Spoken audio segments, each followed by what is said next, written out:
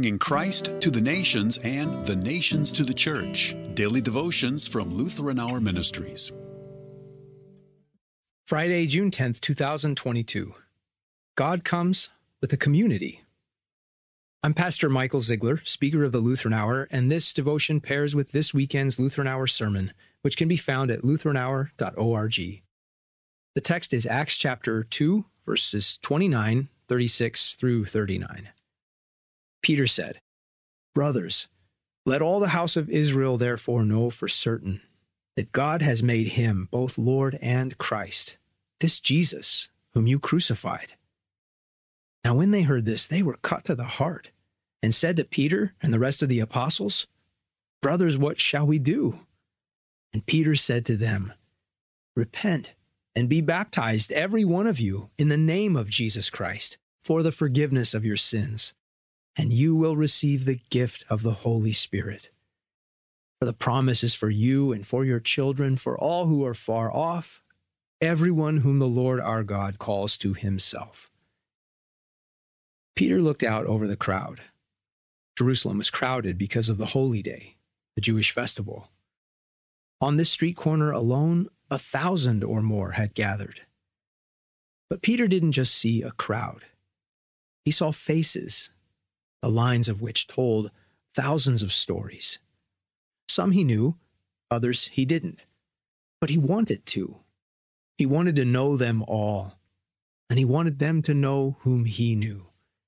Jesus had appeared to Peter after he had been raised from the dead, after he had been crucified, after Peter had denied him. Jesus wasn't dismissive of Peter.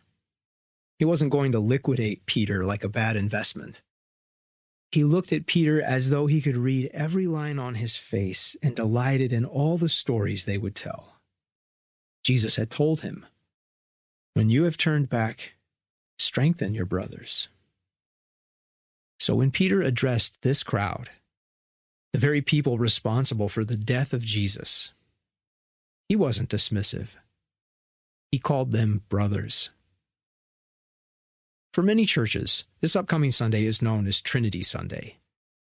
The word Trinity doesn't appear in the Bible. However, it's a useful word to describe the identity and nature of God as revealed in the Bible. God is three in one.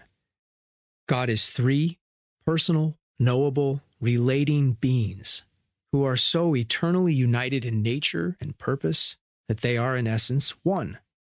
The church devoted 3 centuries to working out this terminology to say what God is and isn't.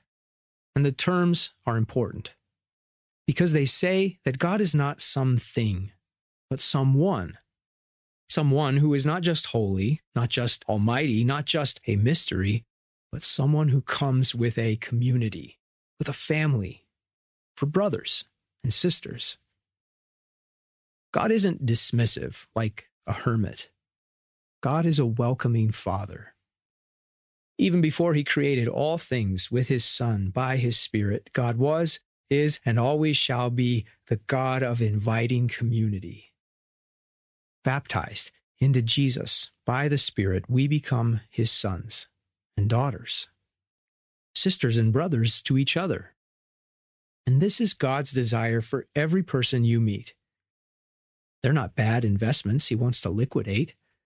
They are persons made in his likeness, knowable, relatable, persons for whom Jesus died and rose, each called by God, each with a name and an eternal story still being written. Please pray with me. Dear Father, help me to more deeply know you and the people you have created through the Holy Spirit and by your Son, Jesus Christ. Amen.